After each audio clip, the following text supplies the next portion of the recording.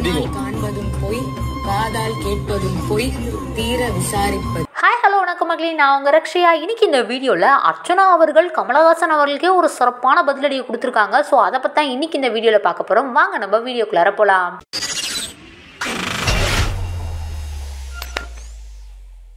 Archana big பாஸ்ல entry ஆன புதுசுல அர்ச்சனாவை யாருக்குமே பிடிக்கல. நான் சொல்றது வெளில இருக்க பல பேருக்குமே பிடிக்கல, உள்ள இருக்க பல பேருக்கும் பிடிக்கல, அது வேற விஷயம். பட் இருந்தாலுமே நம்மளுடைய அர்ச்சனாவை பார்க்கும்போது வெளில இருக்க பல பேருமே இந்த பொண்ணு சரியான திமிரு பிடிச்ச பொண்ணா இருக்கும் பொழுது பயங்கர வாயா இருக்கே அப்படிங்கிற மாதிரி பல பேருமே ஸ்டார்டிங்ல சொல்லிட்டு இருந்தாங்க.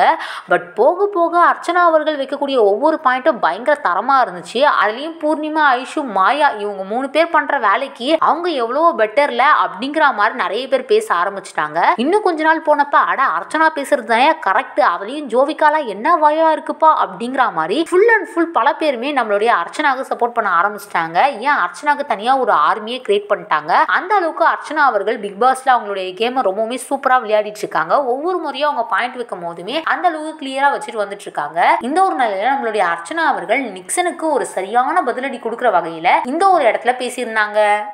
காண்பதும் போய் காதால் கேட்பதும் போய் தீர விசாரிப்பது. பட் இது நிக்சனுக்கு மட்டும் இல்லைங்க, கமலஹாசன் அவர்களுக்கே பொருந்தும் அப்படிங்கிற வகையில பல பேருமே கமெண்ட் பண்ணிட்டு வந்துட்டு இருக்காங்க. அதாச்சும் அர்ச்சனா அவர்கள் காதால் கேட்பதும் போய் கண்ணால் காண்பதும் போய் தீர விசாரிப்பதே மெய் அப்படிங்கிற மாதிரி ஒரு கருத்தை நம்மளுடைய நிக்சன் கிட்ட சொல்லியிருந்தாங்க. இதை பார்த்த பல பேருமே அட கமலஹாசனுக்கு இதான்பா சரியான பதிலடி அப்படிங்கிற மாதிரி சொல்லிட்டு இருந்தாங்க. இதுக்கு ஒரு முக்கியமான ரீசன் என்னன்னா லாஸ்ட் வீக் நடந்த ரெட் கார்டு தாங்க. அதையும் தாண்டி நம்மளுடைய பிரதீப் அவர்கள் வெளியே வந்ததுமே கமலஹாசன் அவர்களுக்கு பர்த்டேவும் வந்திருந்தது. அந்த ஒரு பர்த்டேக்கு பிரதீப் அவர்கள் அவருடைய சோஷியல் மீடியா பக்கம் கமலஹாசன் அவர்களுக்கு அவருடைய வாழ்த்துக்களை தெரிவிச்சது மட்டும் இல்லாம தீர விசாரிச்சிருக்கலாம்ப்பா அப்படிங்கிற மாதிரியான ஒரு கருத்தை வச்சிருந்தாரு. அதுவுமே ரொம்பவே பரவலா பேசப்பட்டு இருந்தது. இந்த ஒரு நிலையில நம்மளுடைய அர்ச்சனா அவர்களுமே இதே பத்தி பேசியிருக்காங்க. இதை பார்த்த பல பேருமே கமலஹாசனுக்கு இதாயம் சரியான பதிலடி அப்படிங்கிற மாதிரி சொல்லிட்டு இருக்காங்க. நீங்க இதை பத்தி என்ன நினைக்கிறீங்கன்னு மறக்காம கமெண்ட் பாக்ஸ்ல கமெண்ட் பண்ணுங்க.